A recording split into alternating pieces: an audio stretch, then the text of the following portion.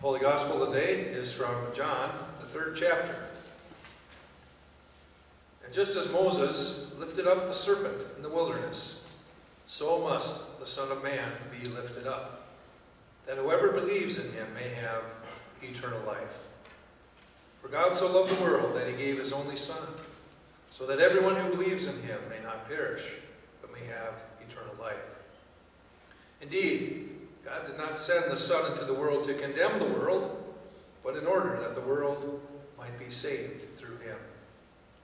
Those who believe in him are not condemned, but those who do not believe are condemned already, because they have not believed in the name of the only Son of God. And this is the judgment, that the light has come into the world, and people love darkness rather than light, because their deeds were evil. For all who do evil hate the light, and do not come to the light, so that their deeds may not be exposed. But those who do what is true come to the light, so that it may be clearly seen that their deeds have been done in God. The Gospel of the Lord. Please be seated.